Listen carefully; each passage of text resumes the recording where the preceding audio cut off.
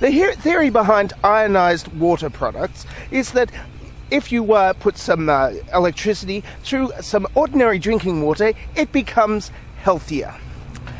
Now, there are a few problems with this particular theory. Number one is if you have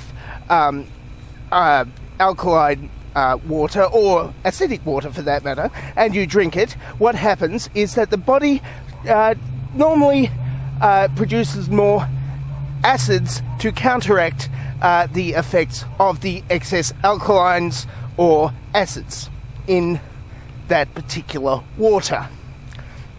Number two is that pure water cannot be ionized, so you have to add some salts to that water.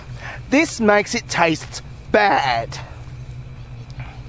Number three is that the water that these particular water filtration systems do use, when turned into an alkaline, tend to end up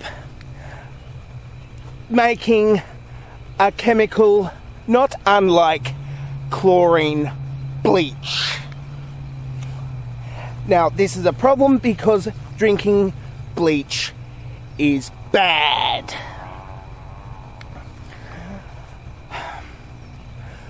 So, these products mostly work as a way to take money out of your pocket and put it into the pocket of the manufacturers of these particular products